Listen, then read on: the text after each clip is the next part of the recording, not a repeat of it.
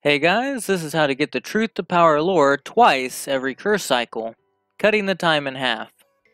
All you want to do is present your offering a minute before the curse week reset, but do not open the chest.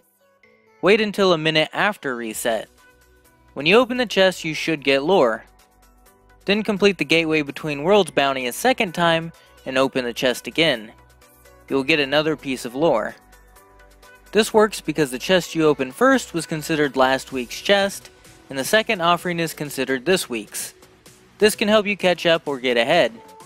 Shout out to Evil Ming Doctor for getting the world's first Chronicler seal.